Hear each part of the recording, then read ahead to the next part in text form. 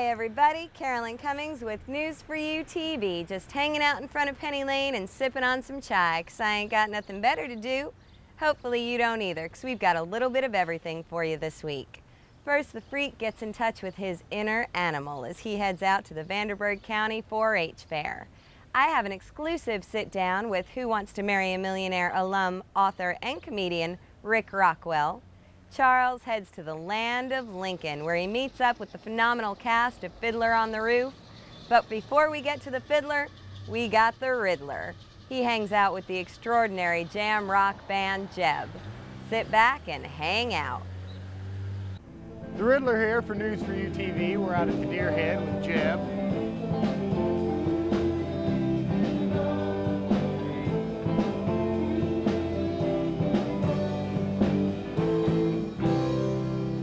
Tell us about the new CD. New CD, 13 tracks, all original music. Took about a year and a half to record.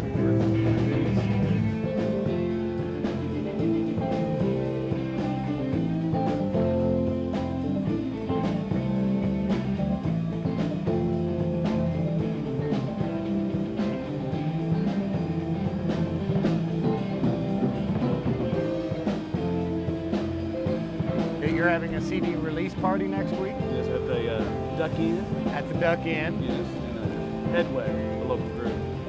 I just heard them today, actually. Giving them a shot, and they're going to open up for us. They're pretty Music's good. going to start early, so everybody come out early. 9:30. And what day is it? Saturday.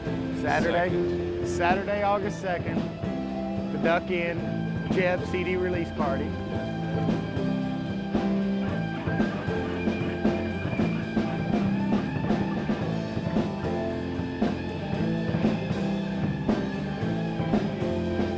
Being on the road for a month, what's the best thing about getting back to Evansville? Best thing, our own bed. Yeah. Sleeping in your own bed? Getting to see the wife.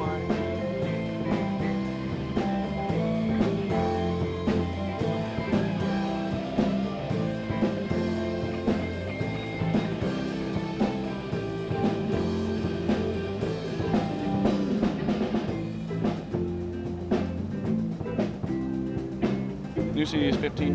$15, and you can buy it at any Jeb show or at cdbaby.com. Now, if someone comes out and buys a CD, what can they expect to hear from Jeb? Kick-ass, original, Indiana corn-fed funk and roll. Funk and roll. Yeah, funk and roll. For everybody out there who may not have heard a Jeb show yet, what's going to grab them on this CD? On the CD, man, there's a little bit of everything. We got a 6-piece horn section on the CD. We got some keyboards, we got some uprights, we got some kick-ass guitars, stuff and bass. It's all the whole package. A lot of the songs are very diverse too. I mean, it's like lots of different styles. We're all influenced by a bunch of different styles. It all does that.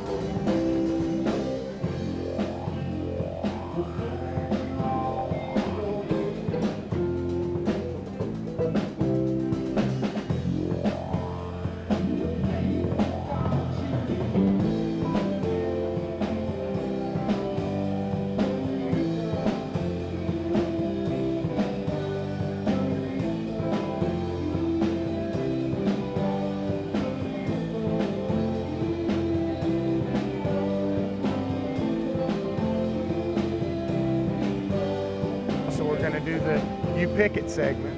The You Pick It. Yep. I fire off 2 choices. You just pick the first one that comes to your mind. Like Michael Jackson, Prince. Paul Stanley, Gene Simmons. Paul Stanley. Gene Simmons. I gotta give him. Freddy Krueger or Jason? Freddie. Freddie needs Jason coming out. Yeah, that's coming out. What? Yeah, it's a new movie. Yosemite Sam or Elmer Fudd? Elmer Fudd. Killed the rabbit. He killed the I don't know. I'm a big Yosemite Sam fan.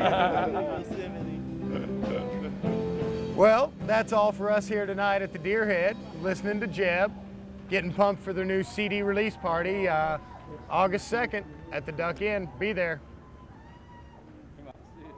Peace out. 4-H has been doing amazing things for the youth of the nation for years. Well, this year, the freak headed out to the fair to see what he could learn. Let me tell you, I think they should have gotten him a few years earlier. Freak out! Hi everybody, this is the Freak on the Street down here at the 4-H Center for the Vanderburgh County 4-H Fair.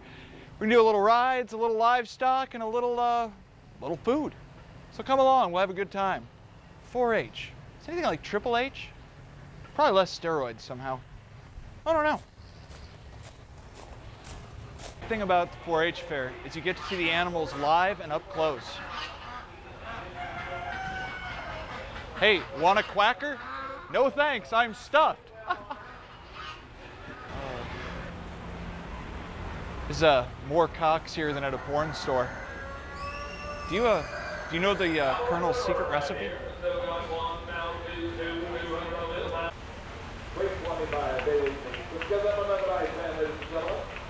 If you come to the fair, be smarter than me. Sandals and livestock don't mix well.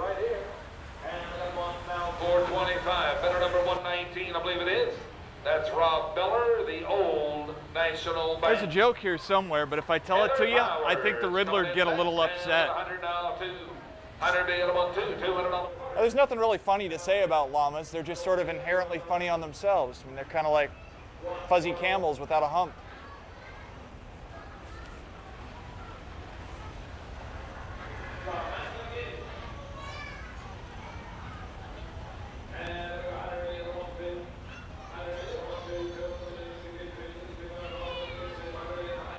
So the way I understand it, you guys don't have to, wait until you, get back on the horse, so to speak. I was wondering if there's a secret or something you can help a brother out with. We don't have any buyers of food and others. Don't laugh at me. I see you mocking me.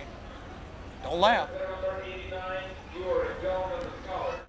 Congratulations, lady. Beautiful women on tractors. Couldn't possibly be any more southern Indiana than that. Unless we had beer in a bucket. 1953 Ford Jubilee. All right.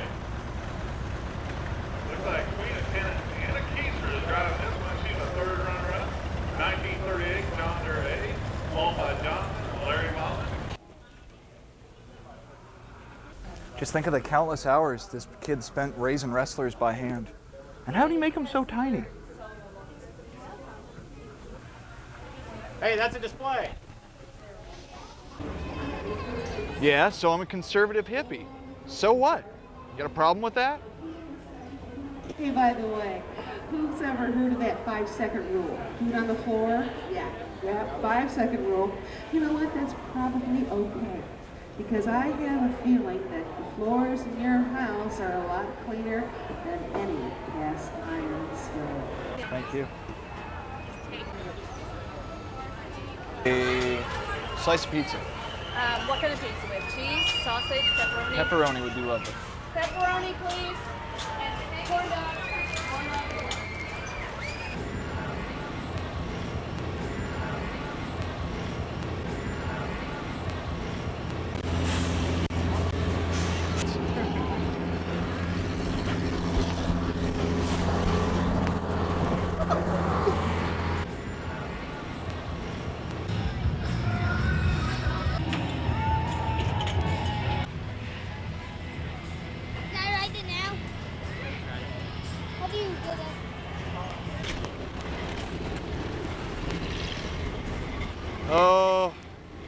Oh man, I think maybe next year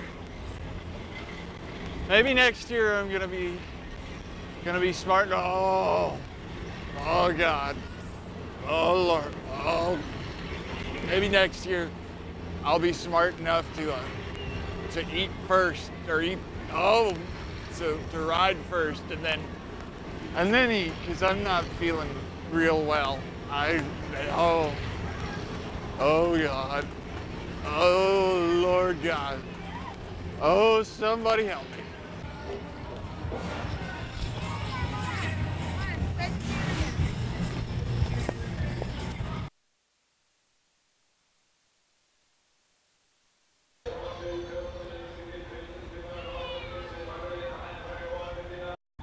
I Our very own Charles headed up to the Lincoln Amphitheater to meet with the exceptionally talented cast and crew of Fiddler on the Roof.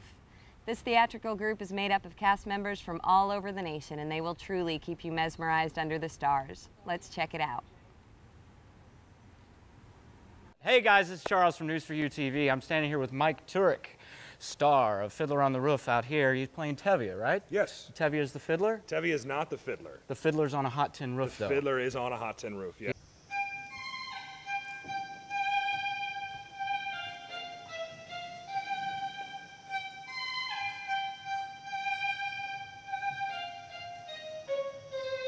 Music is always happy.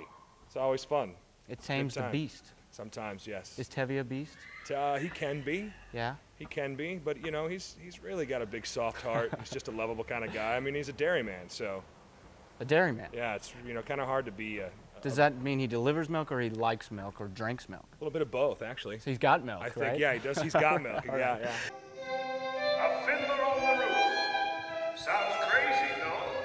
But in our little village of Anatevka, you might say that every one of us is a fiddler on the roof. Hey guys, we're sitting here with artistic director of the Lincoln Amphitheater, Elliot Wasserman. Elliot, how are you this evening? I'm good. I'm good. Excellent. We're getting ready to watch Fiddler on the Roof. Well, that's good because that's what we're doing. That's what we're doing tonight. We're Fiddler doing. on the Roof. Oh, good, good. I wasn't Some sure nights about it's Young that. Abe Lincoln. Young Abe Lincoln, which is not tonight, but it is every other night. Actually, not this season. This season you have to check the schedule because we'll do Fiddler for a couple of nights and then Young Abe for a couple of nights. We broke it down that way so there'd be fewer changeovers because there's a very, very elaborate set.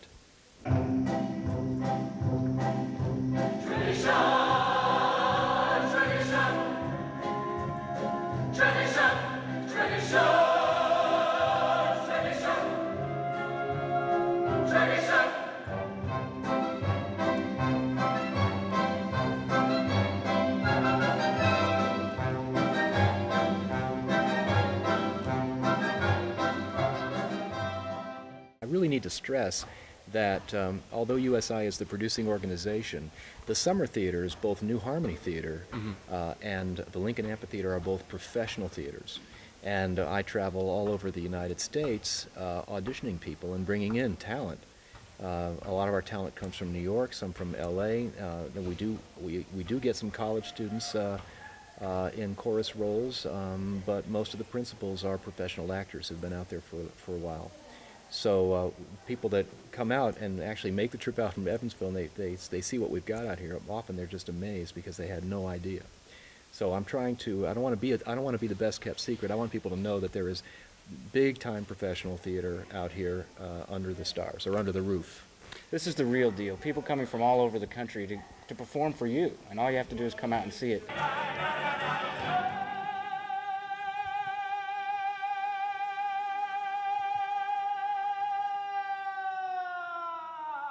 Yeah, the talent is phenomenal, and really somebody is getting ready to go from here to LA. Yeah. Now, first of all, we've had a number of actors who've been here who've subsequently gotten film roles. Missy Pyle is probably the most well-known from our group, who's been in a number of films. She was in As Good as It Gets with Nicholson. She was in Galaxy Quest with Tim, whatever his name is. I can't think of his. Tim Allen. Tim Allen. Yeah. We've had a number. But we've had a number of actors make it to Broadway. We had one in Hal Prince's Showboat, another in Beauty and the Beast. Wasn't there someone in Rent? Yeah. Shayna Steele went to Rent. She went right from this show here to Rent. Yeah. So you're the so breeding talented. ground for We are the super talent breeding in the ground. area. But we've got one in this show who's going to have a continuing role in the fall on the Wanda Sykes show. It's a funny show.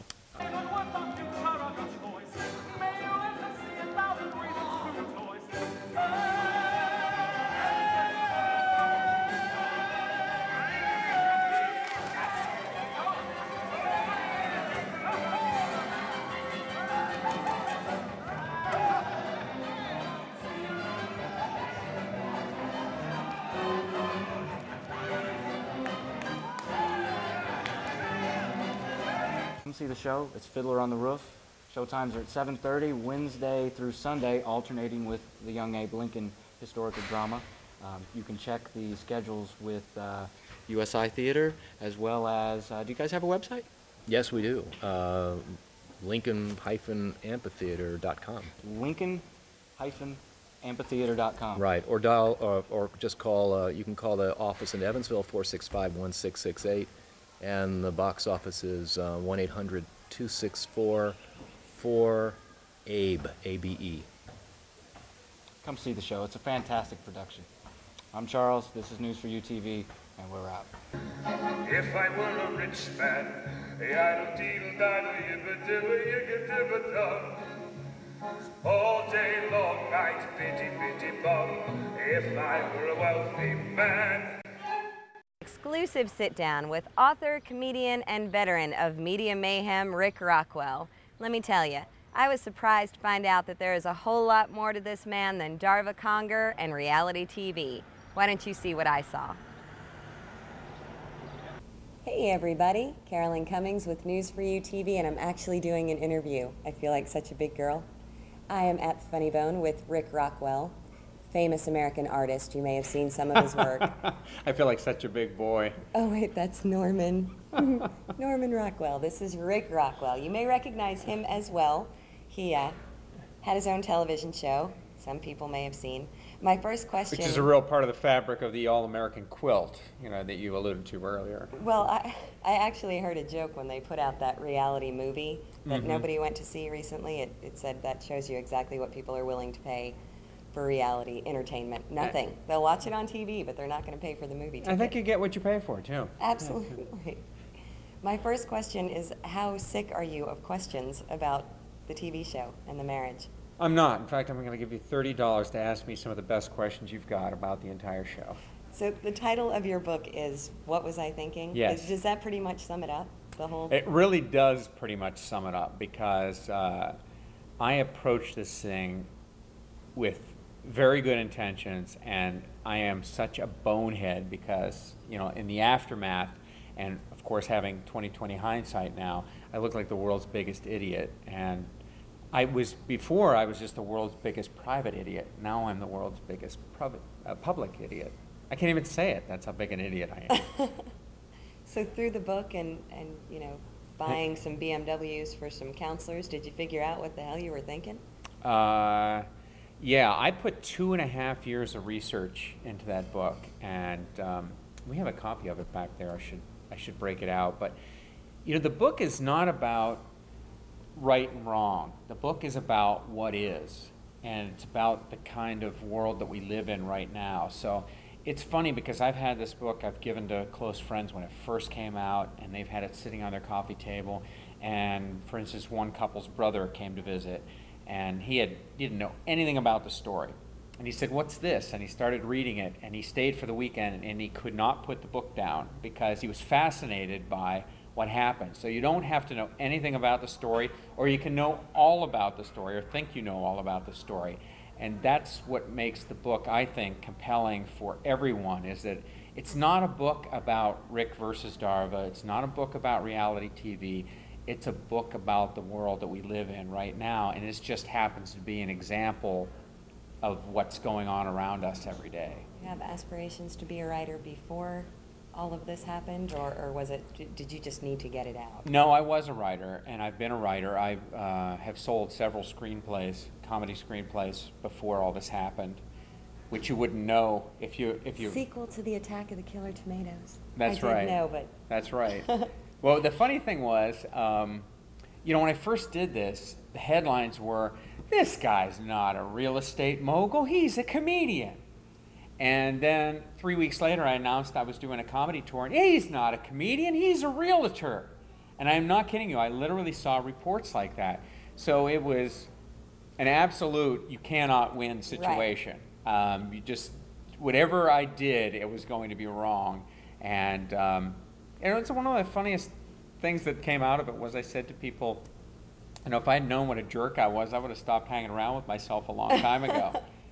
And it's really directly proportional, too, to how much time people spent with me when I would do interviews. If it was on the phone, then they were more apt to diss me because they would just go with what their original supposition was. And if they spent a little time with me, their article would tend to be more favorable. And if they spent more time with me, then it would actually be more sympathetic. So it was really interesting to see that the human component of it was having some impact on the people who were reporting about it.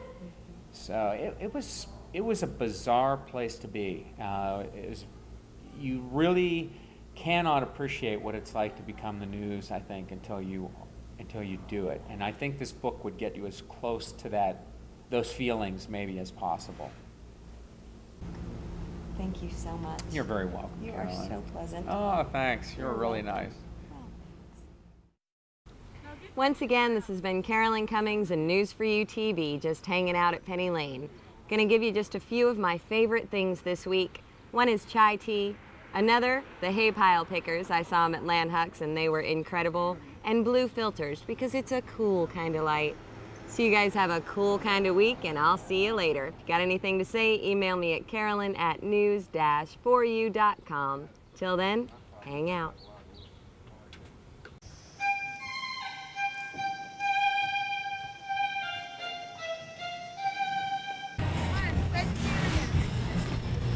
August 2nd at the Duck Inn. Be there. Peace out. Hi, this is Rick Rockwell from Who Wants to Marry a Multimillionaire. I like News4u TV so much, I bought the station.